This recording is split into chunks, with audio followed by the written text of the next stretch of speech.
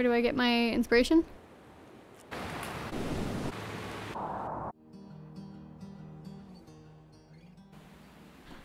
I don't know. I think of inspiration as a driving force behind why somebody makes art, or what inspires that drive to make things. For me, my parents were both artists growing up, so I think the simplest answer for why I paint would just be that I was surrounded by it. Art was always a form of communication, a topic of discussion. It was something that was always there and always prevalent.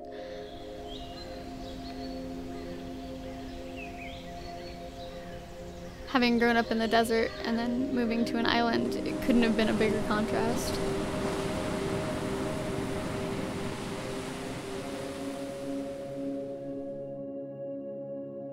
I think I was seeking a sense of familiarity, and without really consciously doing it, I was just painting to surround myself with that sense of comfort.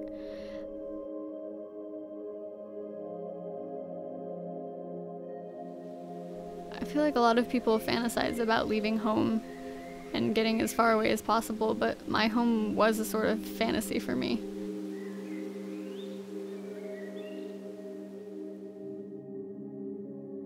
We lived tucked up on the side of a mountain surrounded by plants and animals, and I rode my horse all over the hills pretending to be an elf. I loved my parents and my home and my horses with a fierceness that I think I was afraid I wouldn't find again anywhere else. And when I moved to this island, I was of course in awe with it, but there was also a huge hole that I didn't know how to fill. So I filled it with paintings.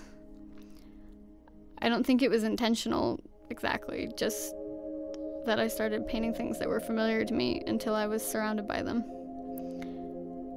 And in that sense, I think painting is just me making a home out of wherever I am.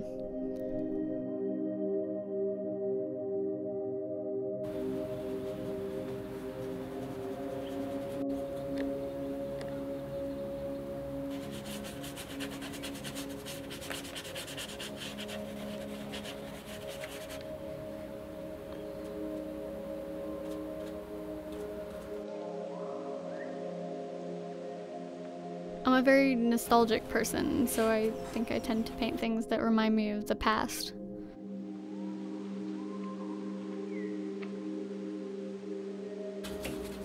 And I find it interesting and kind of silly that just as the island has started to feel like home, just as I find myself painting oceans, I find myself again on the precipice of leaving. And I don't know what's next. Only time will tell what finds itself on that next blank page.